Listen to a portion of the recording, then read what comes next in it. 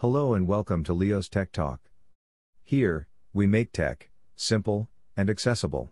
In today's video, we'll discuss channel bonding in Wi-Fi. Have you ever wondered how channel bonding actually works in Wi-Fi? This video will change the way you think about channel bonding forever.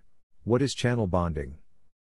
Channel bonding was first introduced in 802.11n to allow 40 MHz channels, followed by 802.11ac to allow 80 MHz and 160 MHz channels, followed by 802.11be to allow 320 MHz channels to achieve higher data rates.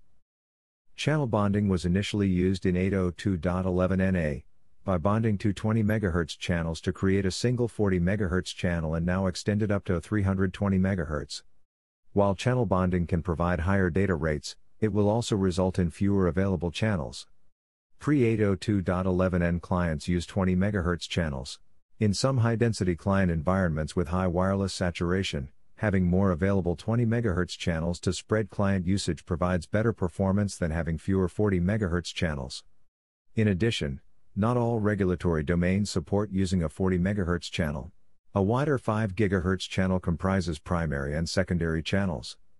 The primary channel is used for 802.11n clients that only support 20 MHz channel bandwidth, example, legacy clients. Both primary and secondary channels can be used for clients that support wide channel capabilities, 40 or 80 or 160 or 320 MHz. Channel bonding necessity. Channel bonding has become a very useful mechanism for accommodating growing Wi-Fi data capacity requirements. To improve the network access rate of wireless terminals, the working bandwidth of radio channels can be increased by channel bonding. For example, two 20 MHz channels can be bonded into a 40 MHz channel, so that the bandwidth of the data transmission channel is doubled theoretically, and the wireless access rate is also doubled. If two 40 MHz channels are bonded, the wireless network rate is also doubled, and so on.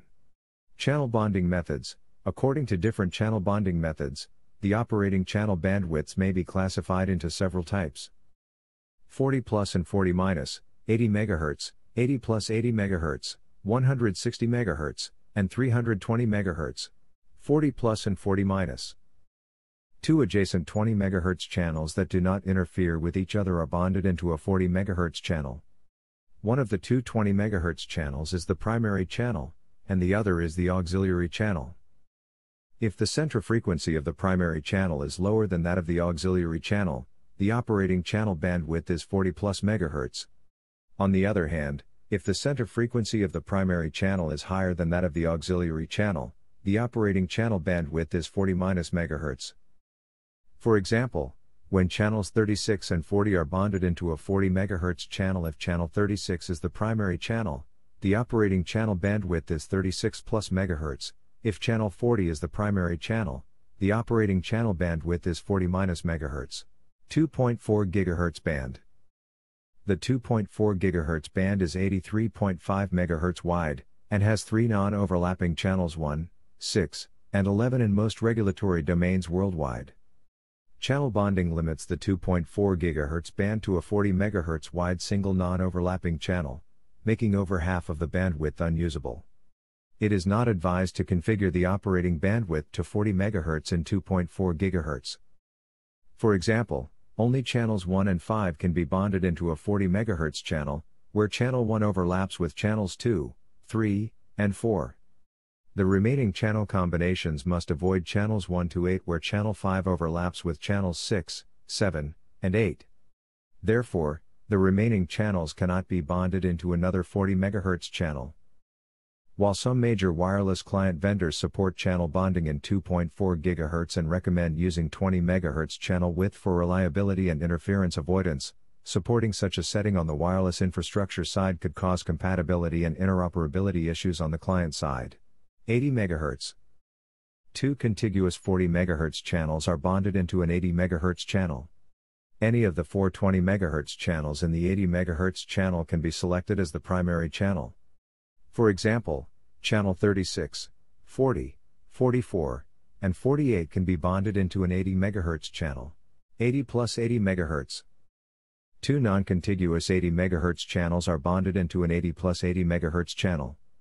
For example, Channels 36, 40, 44, 48, 100, 104, 108, and 112 can be bonded into an 80 plus 80 MHz channel. 160 MHz. Two contiguous 80 MHz channels are bonded into one 160 MHz channel. Any of the 820 MHz channels in the 160 MHz channel can be selected as the primary channel. For example, channels 36, 40, 44, 48, 52, 56, 60, and 64 can be bonded into a 160 MHz channel. 320 MHz, 320 MHz channels are used on the 6 GHz band. The Wi-Fi 7 or the 802.11be adds support for extra wide 320 MHz channels. Thank you for watching.